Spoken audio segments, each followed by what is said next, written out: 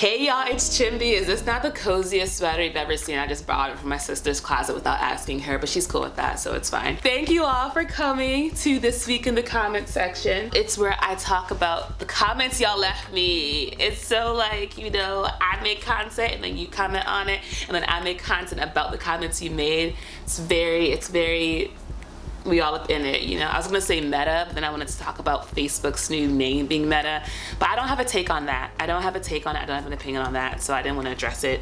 I ended up doing it anyway. We just finished the first week of content. We did montages, we did reflections, we did lives, and now here we are just talking about the week in the comments, you know. I hope y'all are really enjoying this week of videos so far. I'm getting some great feedback saying that you are, which makes me very happy. It's been really fun to create. A lot more editing than I thought, which what did I think was gonna happen? Truly, if you edit the video, like that's how it goes out. So, you know, I'm just trying to figure that out, learn that balance so that I don't spend every night editing until 3 a.m. because that is a recipe for burnout and I know it. I'm excited to chat about what y'all was chatting about, all right? So before we get into it, go ahead and give this video a thumbs up, subscribe if you haven't already, and let me know in the comments, let me know in the comments if this influences how or when you comment, because I was thinking that it actually could be a bad thing if I shift the motivation of people to comment from just being like wanting to engage with me and having a nice conversation to like,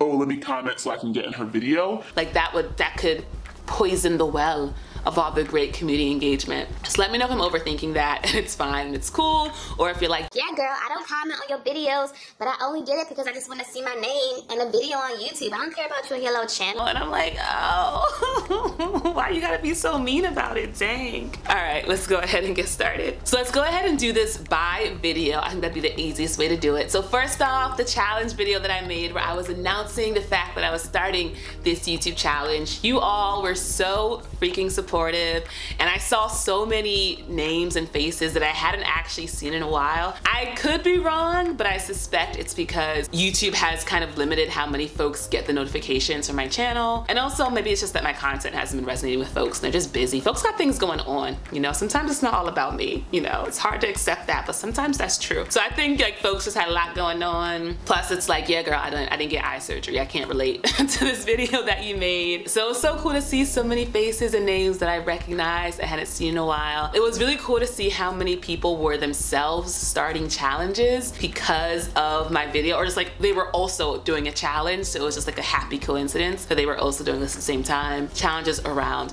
journaling and around YouTube and around, you know, faith and their creativity and just so many amazing things. So I'm super excited that there's like a crew of us who are taking on November and making it be our own, you know. We then moved from the challenge video to me talking about me getting this new dope part-time job with Adobe. That was super exciting. A lot of you all joined my channel after I quit my job, so you've been on the journey of me like quitting that job, having this space to rest, but also kind of trying to figure out what's going on, feeling more happy and like generating some dope opportunities for myself, running low on savings, but like knowing it was gonna be okay, you know, joining creator camp and getting to meet all these cool creatives and getting a chance to pitch Adobe, you know, pitching them and then like them being like, no thank you, and the ways I learned from that. All the way to now where I actually am working part-time for Adobe, which is seriously so freaking cool. It honestly doesn't feel real. It's one of those things where, like, I don't know if you ever do this with your own life, but if you actually just like look at the facts of your life and what you've experienced, you're just like, that's my life. You're like, oh, that's so interesting. And it already kind of has me thinking about, because I have, you know me y'all, I got some lofty goals. I see myself being a big deal. I'm already a big deal. I see that continuing to grow, and I'm realizing that it's gonna feel kind of surreal throughout the whole thing, because it feels surreal now. Like having 13,000 subscribers feels surreal now. I remember when I had like, you know, when I had 11 and I was like, 11, this is so cool. So I'm just like, oh, it's always gonna feel a little bit like, wow, that's really happening to me, huh? Interesting. So you all were so supportive and so encouraging, and that really just meant a lot, just pouring so much love. It was so cool to hear how many of you were sharing updates on your job situation, whether that was getting a part-time job, recently quitting a job, and just taking that time to rest and relax and recover, and just all the different ways that you all have been inspired to just look at the situations you're in and really evaluate whether or not it's the right one for you, and that you're, you know, inspired by the fact that like, yeah, I took this leap of faith and I trusted God to deliver, and God God is giving me opportunity after opportunity, and it's showing you all the same is definitely possible for you. That was a really cool video, and I've been sitting on that news for a while, so it was really exciting to just share that with you all. Yeah, I'm really excited to have so many dope folks who then signed up for Creator Camp after me talking about it. So that was also really cool, was seeing how many folks from Creator Camp who watched that video, and then folks who were like, I'm gonna sign up to Creator Camp because of that video, which is so cool. And I'm just like, I really am out here influencing,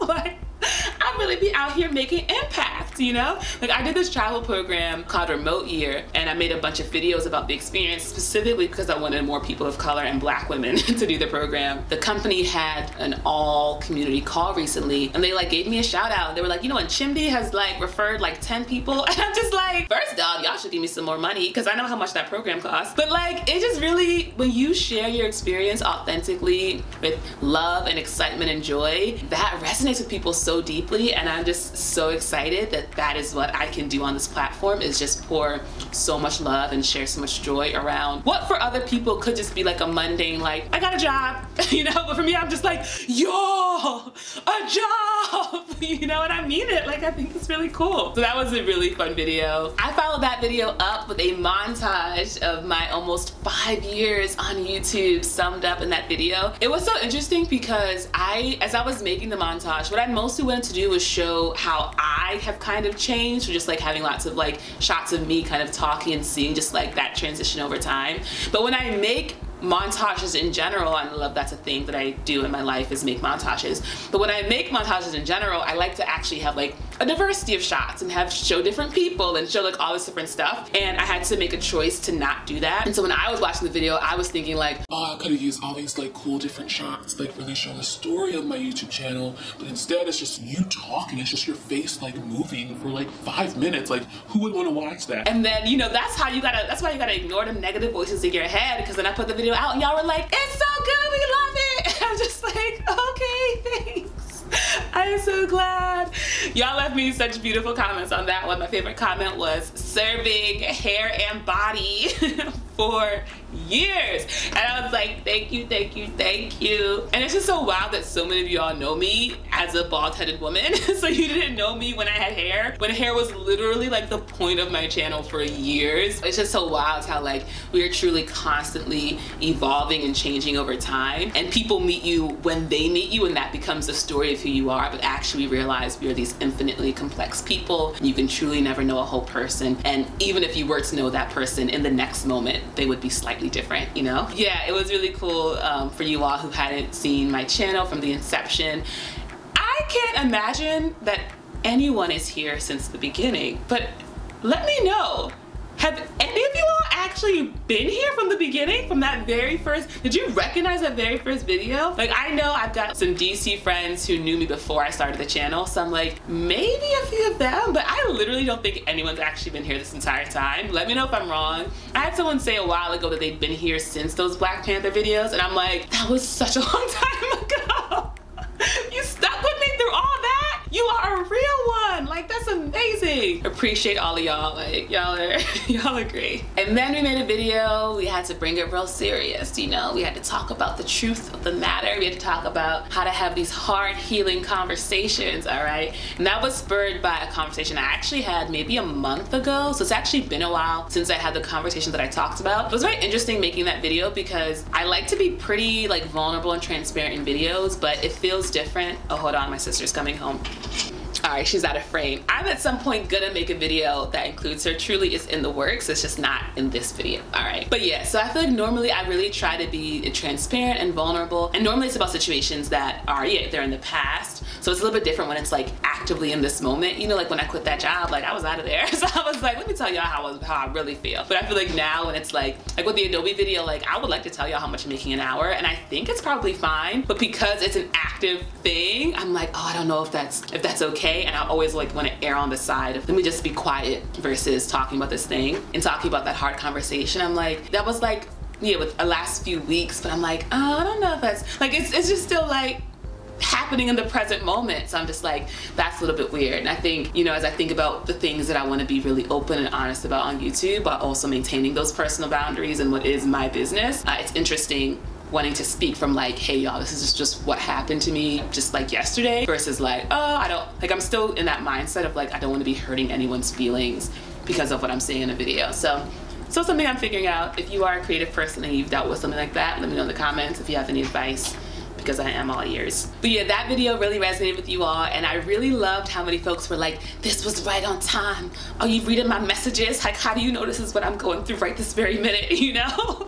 And I think it's because like we're truly literally all going through the same stuff at the same time, and that's why like we need to talk about it, is because we can just help each other out when we really like dig into what works for each other. And even that video, like I said, like that was because so many people in my friend group all had that same recent experience and like dealt with it in different ways, but all came to pretty much the same conclusion, which was just being so much better off for having those conversations. So I'm excited for you all in the comments, if you're about to have them conversations, for you to actually have them and see the beautiful benefits that come with it. I'll include my friend Dr. Helen Lim's coaching information again below if you're interested in coaching with her. She really is fantastic. Literally, I called her like yesterday. If you saw my live, then I already talked about this, but like I called her yesterday to be like, girl, I'm going through it. You know? And she literally like coached me in real time, and that was awesome. So we have to have the conversations, y'all. And honestly, like I watched that video back and it felt like an attack on me, because I was like, oh, I don't want to. So I really make these videos for myself, y'all, because it's just like, girl, you know this is what you have to do. You know it works. You know what's in your best interest. And that's why I get it when people are like, yeah, and I'm still not gonna do it because I'm scared. Because that's how I am so often, you know? So it's out there for y'all. It's out there for me. When we're ready, we're gonna take our own advice. And in the meantime, we are gonna give ourselves grace. And then I'm recording this truly like an hour after doing that live. So normally I'd like to include little comments from the live and stuff that I didn't get a chance to address. But I must say, there are some lives let me know if it's worth going back to my earlier lives, if y'all have left some dope comments that you're just like, Yeah, girl, you should check those out. because I remember I rewatched like one of my earliest ones, and I asked in the comments, if I were to get a man, who do y'all think he would be like? And somebody was like, Thomas Hubel. I was like, honestly, I don't think I could handle that. I don't think that's the level of emotional availability and like vulnerability that I'm at, or I'd want somebody who could like read me like a book and like see through all my bullshit. I'm genuinely not interested in that right now. Thank you, but no thank you. And when I am ready for that, I will attract it into my life. But I feel like right now I'm attracting the exact people who are at my level of bullshit. It's like, yeah, there's some bullshit here, right? And we're like, yup, we're working on it together, but we definitely rolling in it, right? Yeah, no reflections from the live, but it was really cool to just like hang out with you all and read that book. First time doing anything like that, and I think that's why I'm really grateful to this month, is because I'm doing so much stuff that I've never done before, trying it out, seeing if it resonates, and that is just the whole point of being alive, full stop. So I'm gonna keep it going. Thank you to everyone who has been commenting on my videos. It means a lot. I feel really grateful for the community of folks who are on this channel, you know, like to know that every time you put something out, there will at least be a few of you. And I know y'all are like the best ones, the ones who are like so consistent. Like every time I put out a video, I know I can expect to see your name and face, and it makes me so happy. And it's just an honor to be supported like that. And what I really want to do is be better about, you know, reaching out to you all and like watching your videos and leaving comments. I already do it a lot, you know, but I want to do even more, because I know how great it is and how good it feels. Thank you all. It's been a great first week. I hope you enjoy the Sabbath. I'm gonna get me my little rest. We're not doing no creating on Sunday. I'm gonna chat to a couple people on Sunday. If you watching, you know who you are. I'm gonna chat to you. But otherwise, we are chilling tomorrow, but we're gonna be right back at it on Monday. Bye y'all.